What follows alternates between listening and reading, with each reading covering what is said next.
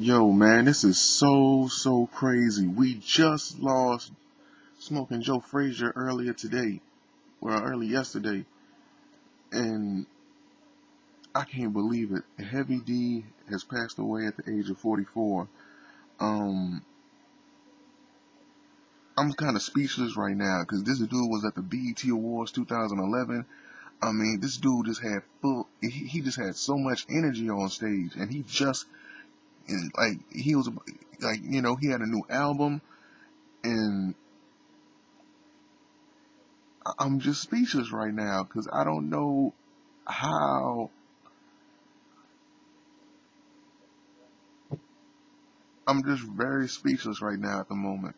Um, they said that they had a 911 call at his Beverly Hills home around 11:25.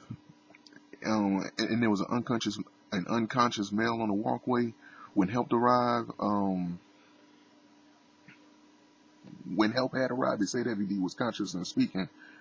That he was conscious and he was speaking.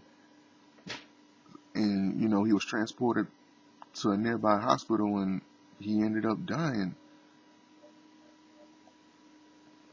He said the cops are investigating the death right now. There's no signs of any, obvious, you know, signs of foul play or whatever. And, I'm just like, this is very unexpected. This dude was just at the BET Awards today. I mean, not today, but this year. He was just there.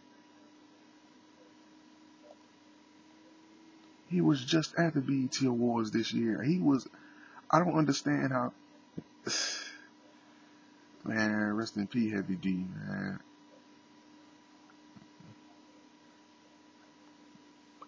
I'm just very speechless because this is too unexpected. This is too unexpected.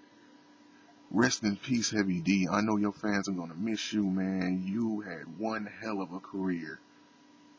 You had one hell of a career, man. Ah, this is shocking. This is shocking. Oh man.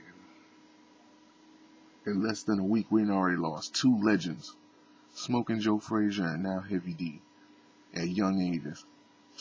Smoking Joe Frazier, like he had passed away at the age of 67, which is a young age, believe it or not. And Heavy D is only 44. Look at him; he ain't even got no gray hair. This dude still had baby hair. Come on now, that's a sign of youth. Rest in peace, Heavy D, man.